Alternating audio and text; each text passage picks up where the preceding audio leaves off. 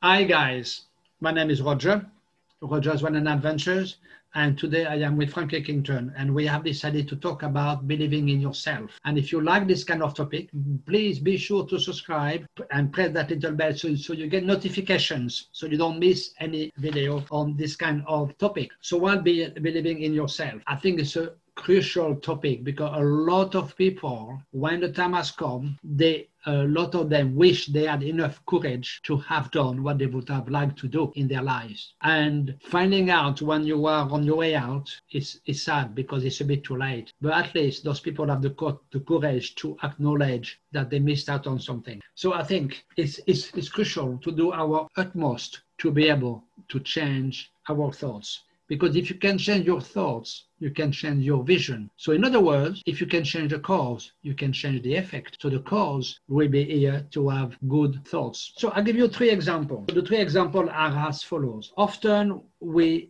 hear from people, we often say to ourselves, I am not good enough to do this. Or I am not good enough because, or I am not as good as he is in math, for example. So I cannot be a doctor. Or I cannot be a scientist. And yet you just don't know that, do you? Or I am not good enough because this guy over there or that lady over there is smarter than I am. How do you know? Okay, so what I would say, I am not good enough needs to be changed to I am good enough. So change your thoughts. So I am good enough and keep telling yourself that. And also there is another one we tend to say to ourselves is say, I am not confident, or I am not confident enough, or it's not for me. Or for example, I am not confident enough to speak in front of the crowd, or or that's not for me. But then you don't know, do you? So you could replace that phrase by I am confident. I am confident enough to speak in front of people. If I had not changed that thought about my personal example of speaking in public, and which I have done quite a few times now through Toastmasters and other organizations, if I did believe I still wasn't confident enough, then I probably wouldn't have a YouTube channel to start with. So bear that in mind.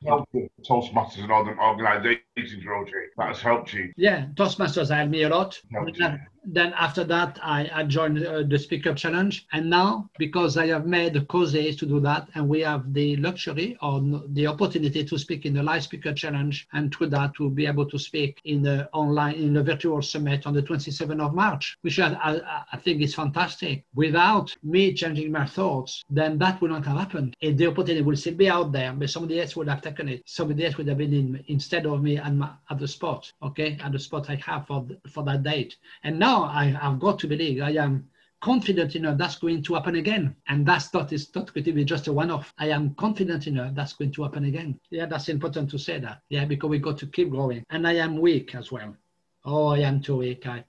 For example, if you do sports at school, and then you're a bit smaller than your mates and your peers and stuff like that. Oh, yeah, I'm too weak. I'm not going to be able to play volleyball, for example. But then who knows? You could be a very good defender. You can have fantastic reflexes. You just don't know. Okay. So I am not weak. That's why you got to tell yourself, I am not weak. Okay. So, and often to do that, I have noticed a lot of people mention about comfort zone. So what do you understand by comfort zone, Frankie? And what tips could you actually tell our audience out there about comfort zone? I mean, we all have a comfort zone, Roger. We all have a comfort zone, but are we stretching that comfort zone? Are we coming out of that comfort zone? Comfort zone, we're comfortable. We step out of the comfort zone. My saying is, be comfortable being uncomfortable. Because when you're stepping out of the comfort zone, you're becoming uncomfortable because you've never been there before. So I always say, persistence, practice makes perfect. Doing things over and over again gets easier and easier and easier. So your comfort zone, you step out of the comfort zone, be comfortable being uncomfortable. Keep on practicing, keep on learning. Face the fear and do it anyway. Just face that fear and do it anyway. That's how you overcome and you get more comfortable at doing challenging tasks, because the idea is to keep practicing. Practice makes perfect, but we're striving for perfection.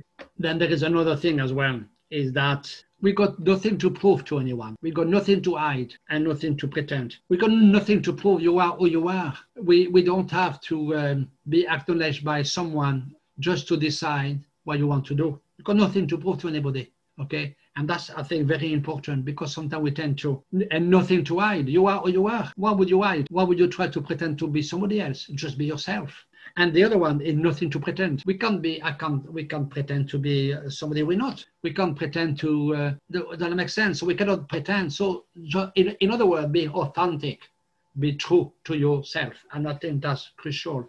And also I would say this, I've read a book of, the author is Bronnie Ware, and it's a very, very inspirational book. One of the things she mentioned in her book is that a lot of people who are, when their time are coming to an end on this planet, often they say, I wish I had the courage to do what I wanted to do. Okay, it must be very hard, and I think I really, very humble when I hear that, because to acknowledge that on your way out, it's quite something. At least they get some sense of relief. And I remember very well, actually, of an old lady who used, who I've seen a few times, and she said that exactly.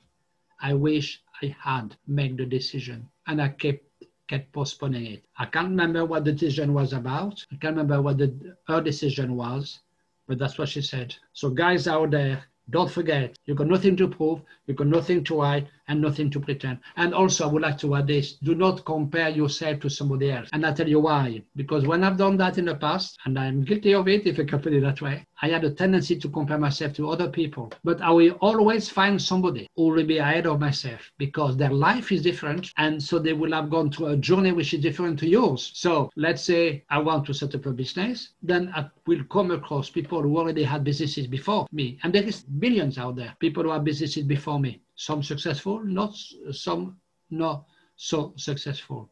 But if I compare myself to them, I'm going to feel down. Wow, I'm not that good. But remember, yes, you are. I am good enough. Or I am too weak. I can't possibly raise that kind of money. No, you're not. I am not weak. I'm not very confident. They already have those businesses. How can I get there? I am confident. So guys, do it for yourself. Do it to help people out. But do not compare yourself to other people. Just focus on what you want to achieve. So remember, you've got nothing to prove, nothing to add, nothing to pretend. And guys, let's not be on our way out to the other world without having had the courage to change what we need to change. Okay, so guys, you like this kind of video, please do subscribe, like, and share. We'll be very grateful. That will be a great way to support our channel, my channel. And then I will also put in the card and in the link below Frankie's channel, and to discover what he does, because you will discover what he does. Just please watch his channel, because his score is known by the Was Entrepreneur.